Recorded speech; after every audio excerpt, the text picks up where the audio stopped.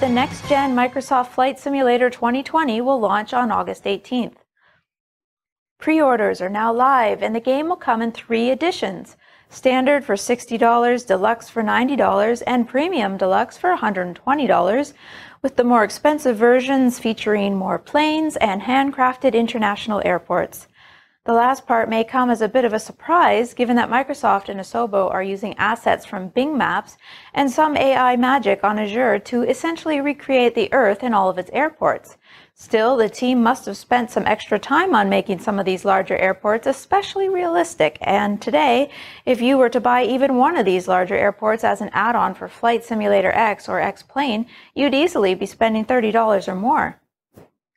The default edition features 20 planes and 30 hand-modeled airports, while the Deluxe edition bumps that up to 25 planes and 35 airports, and the high-end version comes with 30 planes and 40 airports. All the airports are still available in the lesser versions, just without the extra detail. Based on what Asobo has shown in its regular updates so far, even the 20 planes in the Standard Edition have been modeled in far more detail than in previous versions, and maybe even beyond what some add-ons provide today. Because a lot of what Microsoft and Asobo are doing here involves using cloud technology to, for example, stream some of the more detailed scenery to your computer on demand, chances are we'll see regular content updates for these various editions as well, though the details here aren't yet clear.